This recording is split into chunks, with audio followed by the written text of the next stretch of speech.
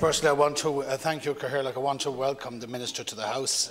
We met yesterday evening and the Joint Oaks Committee on Agriculture, and we discussed this issue at length. So I'm not going to repeat some of the issues I said there, but just to say at the very outset, I have an interest in racing myself and would be a regular goer of Punchestown, the Currie and Naas, all in County Kildare, and of course Leopardstown. It's quite close to where I live. So I just want to put that on the record. I am a supporter of the industry, and I want to spend most of my really talking about horse racing and the work of Horse Racing Ireland. Horse racing and breeding are of course an integral part of agriculture and our rural life and our rural development and our rural economy, and are usually connected directly and indirectly in relation to rural employment. And for those who don't know, that over 90% of all owners of brood mares in this country are farmers who have less than 4 animals. That's extraordinary. That indicates the issue. Right across this country, there are farmers holding brood mares, very, very successful breeding programs. So it's not to suggest that this breeding and the holding of brood mares is centralised by 10, 15 studs. They do, of course, contribute enormously to it. But 95% of people who hold less than 4 brood mares on their farms, and I think that's a particularly important thing to suggest. The export of horses, of course, both export and inward investment is enormous.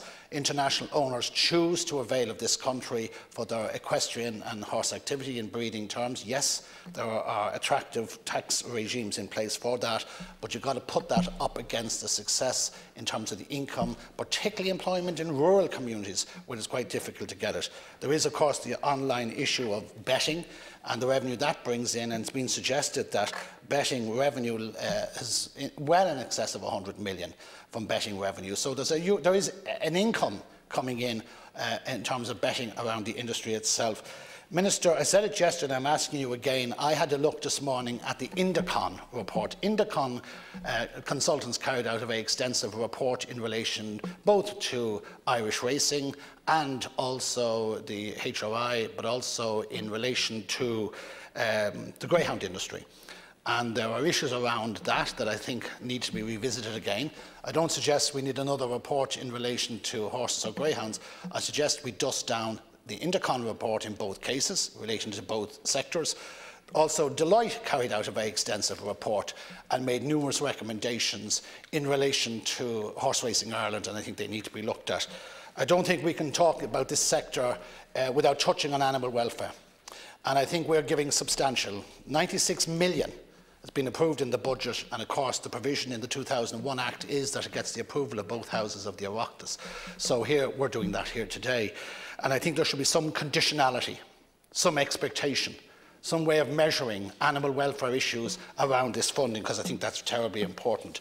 I note, Minister, from this copy of the draft copy of the statutory instrument that we are discussing and you're going to sign, along with Minister Paschal Donoghue and Minister Micheál McGrath, the issue, and you mentioned yourself, the cumulative aggregate effect of all of this money will be 1.46 billion euros to racing and dogs on an 20% break.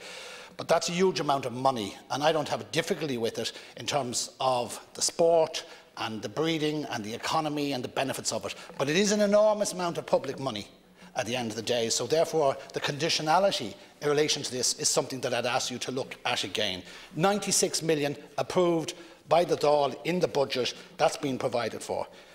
A number of people have suggested to me there are issues around governance in relation to both these organisations. I've had a look at the Controller Auditor General's report, and I am now satisfied, having looked at the most recent one that's waiting, I understand, in your desk to be signed, in relation to the audit financial statements for Horse Racing Ireland and the greyhound industry, and I'm happy, having read them thoroughly, and the protections and the guidance and the reassurances that the Controller Auditor General has given us. And I think that's comfort to be able to say that the Controller Auditor General has looked at these accounts, has issued his reports, and has strong, healthy recommendations and reports, and I think that's worth having. Finally, Minister, I just want to say 2 things. Horse Racing Ireland have an amazing strategic plan, and for those who don't have it, I think they should get it. I think it's really important that we look at it. I think we keep it to the fore I'm giving a commitment here that I will continue to keep this issue to the fore on the Joint Oireachtas Committee, as I know my other colleagues here will do. But finally, I'll ask you, Minister, there is an issue of the tripartite agreement in relation to the movement of bloodstock, and currently it's around 25,000 a year between the UK, from Ireland, the UK and France.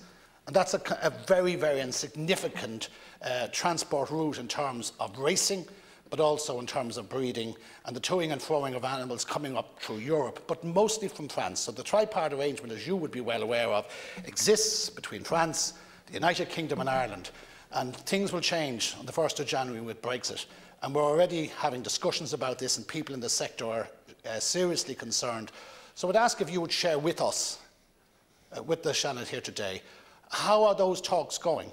How are we going to have a resolution or find a resolution to the movement of bloodstock across this country into the UK and down by shipment and down into France and on road, of course? So that's a critical question, Minister, I'd like if you'd give some attention to. But again, I want to thank you for coming to the House. I want to thank you for your very, very comprehensive speech in relation to these matters. Thank you very much.